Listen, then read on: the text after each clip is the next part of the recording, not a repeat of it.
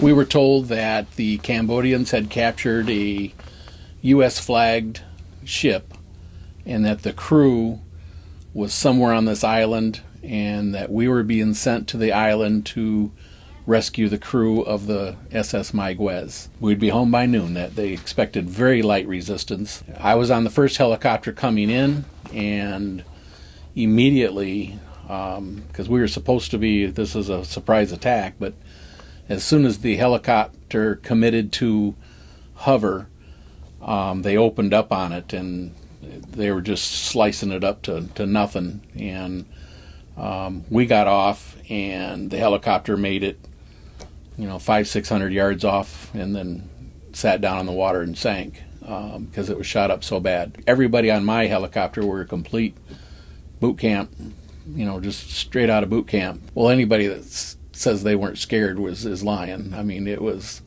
pretty gnarly, especially the amount of fire. Well, the last 41 names on the Vietnam Wall are all from that mission. The bulk of the people were killed in the helicopters coming in or going out. On the very last helicopter going out, on the way to the helicopter, a grenade or a mortar or something landed right in front of me, and I took shrapnel in the leg and this hand.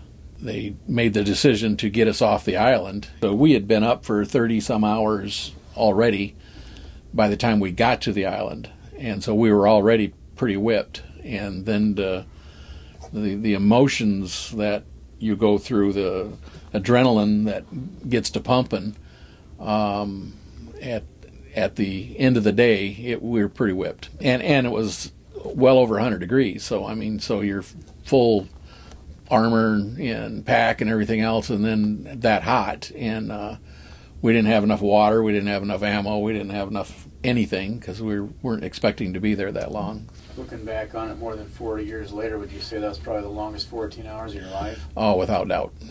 The most intense and the longest, yeah.